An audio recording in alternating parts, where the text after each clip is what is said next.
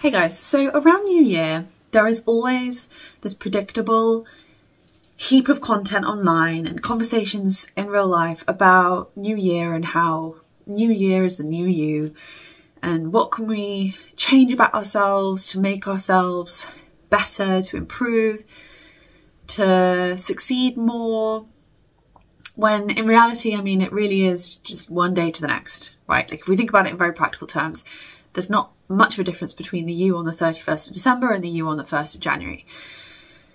But it creates this pressure, so much pressure on people to re-examine, reflect. And, you know, personally, I do take this time of year to reflect and to just pause and to maybe set an intention for the year, or not even, sometimes I just pick a word and that word will just sort of resonate with me for whatever reason. And some years that word sees me right through, and some years that word sees me through to March and I forget about it. There's nothing wrong with reflecting, of course, but personally, I've never gelled with the idea of setting resolutions and only doing it in the new year. I prefer to, when I feel the call to reflect and to set new intentions and habits, that I just do it throughout the year. But what I notice is that when New Year comes, because of this pressure of everyone doing it all at once and it being this big thing, there's a lot of chat about oh, I failed, oh, I'm lazy, like why can't I achieve these goals that I've set myself? And I just want to put it out there, because that is and definitely was me. I've always been very hard on myself for not being able to attain the goals that I set for myself. And I guess wanted to put it out there, like, what if it's actually not that you're lazy and it's not that you're a failure? It in part has to do with how distracted we are. And because when we want to add new habits into our life, like say the classic New Year's resolution is that I want to get back to the gym, right? So say I say, okay, this year I want to get back to the gym and go 5 times a week. To do that, it's not just a case of saying it, like you have to build the habit. And what gets in the way of building habits? Distractions. And for me, at least, those distractions come mostly in the form of technology. So things like my laptop, most of all my smartphone, which is just constantly on me and constantly buzzing. And so I've been thinking, as I've been doing a digital sort of reevaluation of my life, like a digital detox over the last month or so, like, what if we didn't look at how to add more first? What if instead of doing that, we go, what can we take away? What distractions can we take away from our life so that we can set ourselves up for success when we add new things in and we create new habits? Because the whole distraction of technology is, I mean, it's a whole thing. It's literally created, tech companies literally create these softwares and the hardware, the phones and all that sort of thing to distract us. That's how they make money. They want our attention so that they can advertise to us, which gives them money, and a lot of money at that.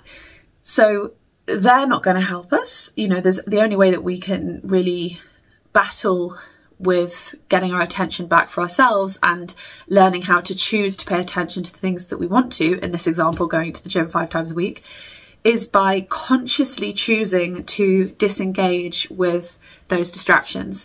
And of course that will look different for everyone, but you know, in terms of how you practically do that. But it's a step that I just feel as though we miss. I mean, I certainly have missed this step up until this year, when I've just happened to be doing this digital detox around New Year and realised that it's given me so much more breadth of like attention to choose how I spend my attention, if that makes sense. And so I can see how in this state of mind I'm in now, where I'm not constantly distracted by my phone because I have a flip phone now instead, I feel as though learning the habit of getting back to the gym and going 5 times a week. I mean, that still seems like a lot to me, but going back to the gym 5 times a week would be more accessible to me. But it doesn't help to think that I'm the problem. I mean, sure, there are days where I'm lazy. I hate that word anyway, but there are days where I struggle a lot to meet the habits that I set for myself or to build the habits that I want to build. But a lot of the time, I've realised with the absence of my smartphone, it's actually got nothing to do with me and everything to do with distractions that I have chosen to integrate into my life. And those distractions have been purposefully built to do what they end up doing, which is distract me. And I guess to take it a step further, it's not just about distraction. To take the example again of wanting to build the habit of going back to the gym 5 times a week, if I'm constantly distracted by my phone, so say for example in the morning if I wake up and I've said to myself I'm going to go to the gym straight away first thing, but instead I pick up my phone because it's a habit, you know, off my nightstand, and I start looking on social media, that habit has got in the way, that distraction habit has got in the way of the new habit I'm trying to form. And in reaching for my phone each time, I'm reinforcing that habit because in Atomic Habits, which I've only just started reading, but I'm really enjoying, there's actually an example where, yeah, so basically they explain the habit loop. Sorry, it's written by James Clear. James explains the habit loop, which is a cue, a craving, a response, and a reward. So I guess in the example of waking up in the morning, the habit would be your phone alarm goes off. The craving would be you want to see what has changed on your phone since you looked at it last night on social media.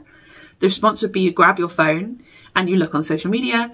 And the reward would be that you satisfy your craving to check social media. So grabbing your phone becomes associated with your alarm going off in the morning. So that's the habit that is being reinforced and is a complete distraction to the habit that you're actually trying to build, which is an ad, which is getting up and going to the gym. And that to me just feels like something that I've missed before and now feels quite obvious, but I just wanted to share because it's not just about adding. It's also about considering the distractions and considering what distractions you can, and distractions that lead to bad habits or habits you don't want to continue. How can you work on those too? And most of all, it's not necessarily because you're lazy or because you're a failure. These companies are literally built to make you fail when it comes to distracting you with technology.